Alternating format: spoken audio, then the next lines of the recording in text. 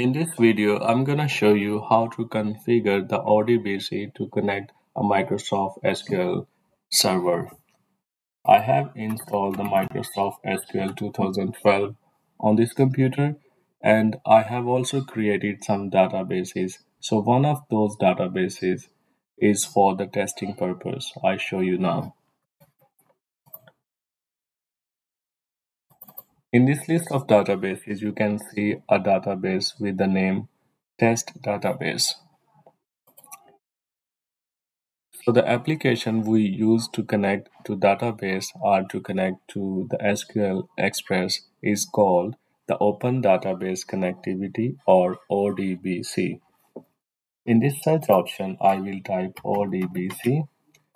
There are two versions of ODBC, 64-bit and 32-bit. So you can select 32-bit if your SQL is 32-bit. If your SQL version, the one you have installed, is 64-bit, then you need to make sure you are selecting the 64-bit ODBC connection. The best practice is always run the ODBC as an administrator. So when I run this as an administrator, I can see some connectivity options there. The user DSN, system DSN, file DSN, and some other. So if I use the user DSN option, the connectivity will be only for the specific user. But if I use the system DSN option, the connectivity will be for the system, for this computer. So whoever using this computer will be able to access the SQL Express. After choosing that option, I will hit add, and from the list of these options, I will select the SQL server. Here I need to type the name of the database. Make sure you type the correct name of the database. So in my case, it's test database. In the description, you can type anything for the description. I normally keep this option blank.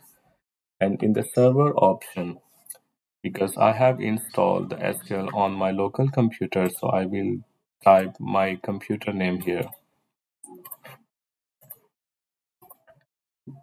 After typing my computer name, I will also type the backslash SQL Express. If you have installed SQL on a different computer, on the different network or the same network, you can either type the computer name or the IP address of that computer.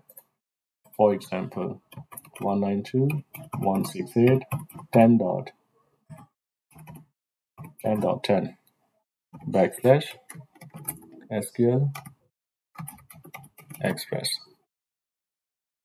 After typing the computer name, I will hit next. And now we have two types of authentication to authenticate the SQL connectivity. Windows authentication and the SQL authentication. I always choose the Windows authentication because whoever using this computer will be able to access the SQL. But if you want to choose the SQL authentication, then you need to make sure the login user showing here is also the user of that SQL Express. To make sure, you can go to the SQL Express and the Security tab and Logins. So these are the users for SQL logins. So let's say I pick up one of the user there, and you also need to make sure that the server roles and the user mapping, all these options are perfect for the database connectivity for that specific user. Now going back to ODBC connection, there is one more option there for client configuration. Sometimes you're not able to connect to the SQL server. You also need to make sure what client configuration you have chosen, named pipe and TCP IP. And you also need to make sure these protocols are enabled on the server computer or on the computer where you have installed the SQL Express. After choosing that, assuming that you have installed the SQL server correctly, the firewall is configured correctly, and the TCP port is active and all the protocols are enabled and the services are also running onto the SQL server computer. I will hit next and I will choose the database from these options of databases. So I will choose the test database and hit next. And in here, you can choose any language, but I will prefer the English language here. When I hit finish, it will ask me to test the data source. So when I click on to test data source, it will go and find if the database name I mentioned there actually exists or not. And you can see the test completed successfully. And now I hit OK, and you can see under the system DSN, the test database is configured and connected successfully.